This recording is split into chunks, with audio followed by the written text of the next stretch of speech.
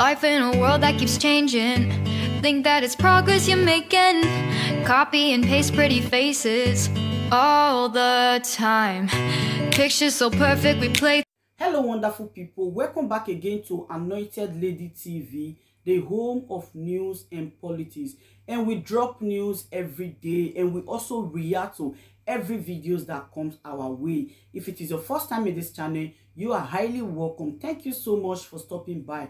And if you are returning subscribers, we appreciate you for your massive support, and we say may God richly bless you all for supporting this channel. And if you haven't subscribed, please kindly smash on the subscribe button, put on the bell so you get to know anytime we drop a new video. I have a video to present to you this very moment, and I will be watching that video with you. And after watching, let's drop our opinion constructively at the comment section, like our videos, and also share our videos if possible. Bye for now. We are live at Ore in Ondo State, where the new Commissioner of Police in the state, CP Oyediran, is moving to stop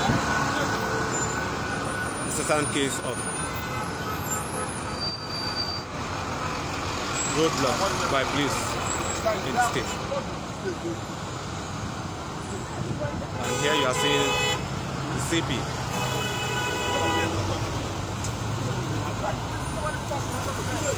We are in Ore, the commercial center of Ondo State, where there have been cases of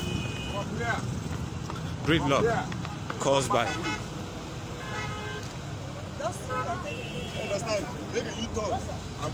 Just park by the side. Oh, yeah. Stop these vehicles. Wait till Emma hospital. Emma, we want to take it along. Please keep moving.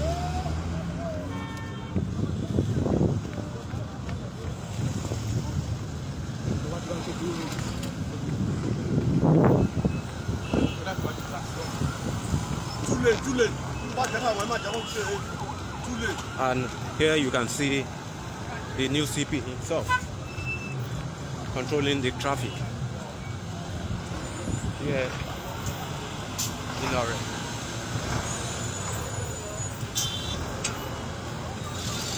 You can see the gridlock here in Ore. We are live in Ore,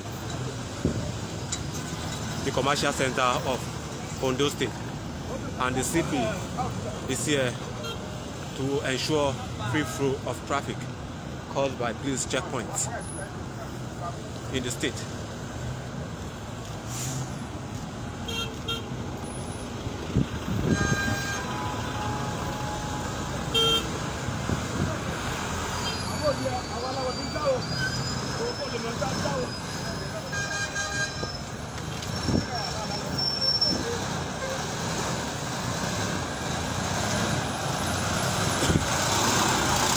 We are still on to Niger Delta Connect, and we are live in Ore, the Ondo State capital, where the new Commissioner of Police in the state, CP Oyediran, is moving to stop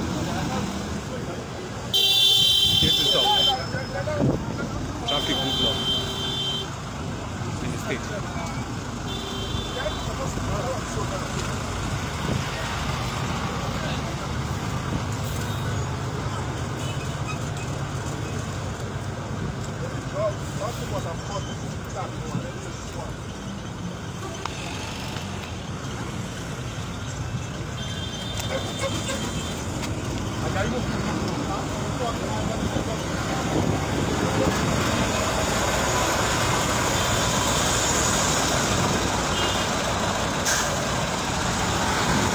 We are still live in the commercial center of Ondo State, where the new Commissioner of Police in the state, CP Oyediran, is moving to check in certain cases of traffic jam in place caused by roadblock manned by the police.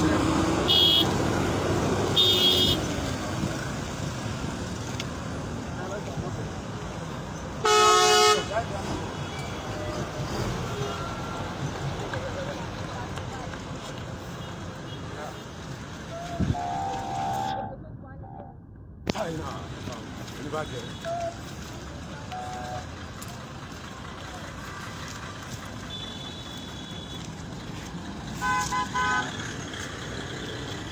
are still live in our the Ondo State capital, and we told you earlier that the new commissioner of police in the state, CP Oyediran, is moving to check the many roadblocks by police officers, causing gridlock in our the commercial center of Ondo State.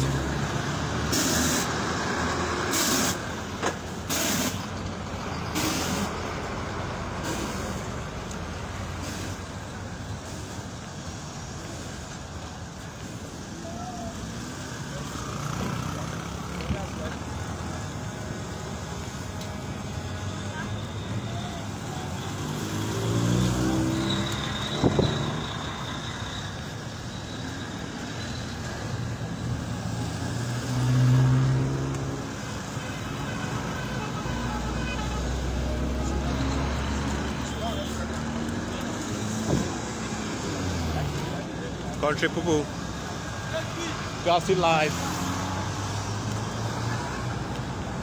onto Niger Delta Connect, where the new commissioner of police in the state, CP Oyediran, is live in our the commercial center of Ondo State, trying to correct the menace.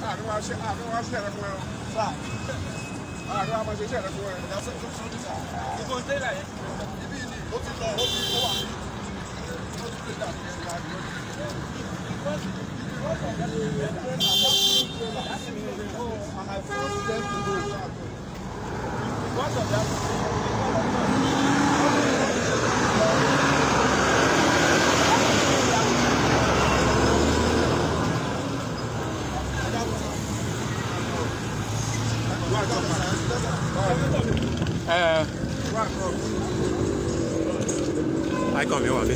Bella no la mangio così. Bella veggio così. Bella no la veggio così. Ah. Allora, cosa mi viene?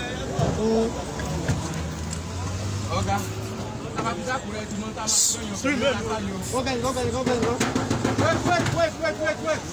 Wait. Country people.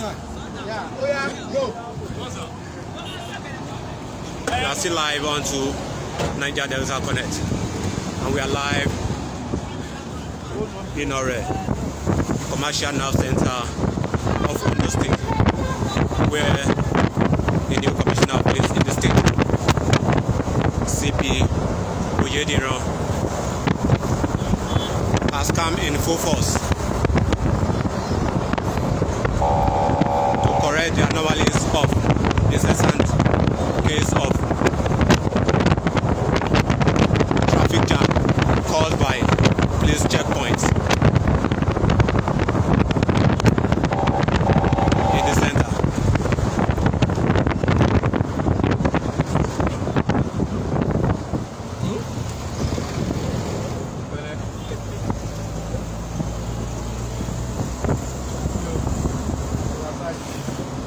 We are still in Norway.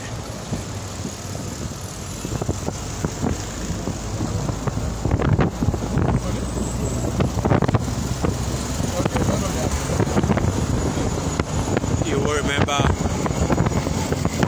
that over here is always reported to have traffic gridlock.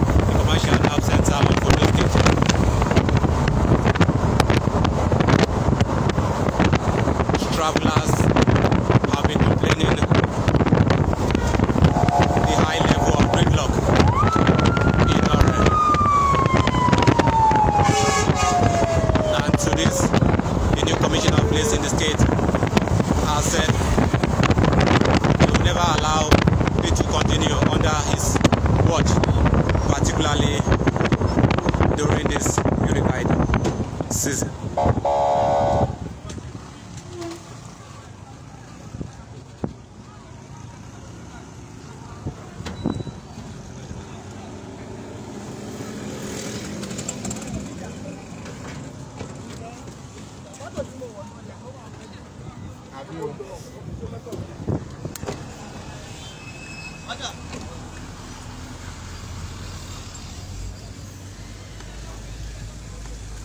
Àbí ọkọ̀ tí wọlé náà. Síbi ọ̀rọ̀ tí wọlé náà. Tí ò lórí lọ. A tún máa bọ́lẹ̀ fi hàn.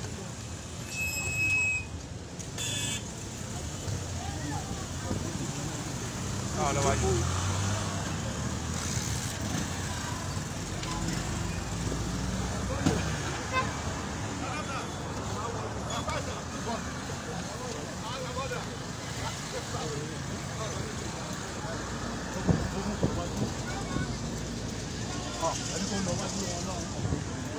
No, I back that shot. Go to that shot. So go forward.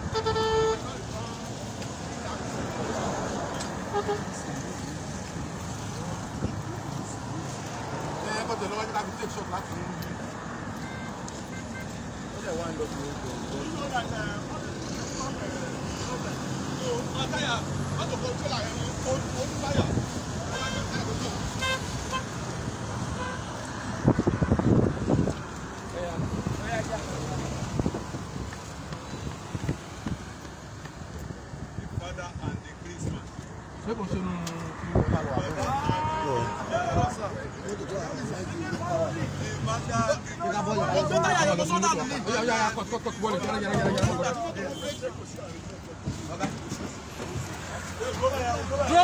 Draw, ma gba. Ó yẹ kó spot ẹ lékè.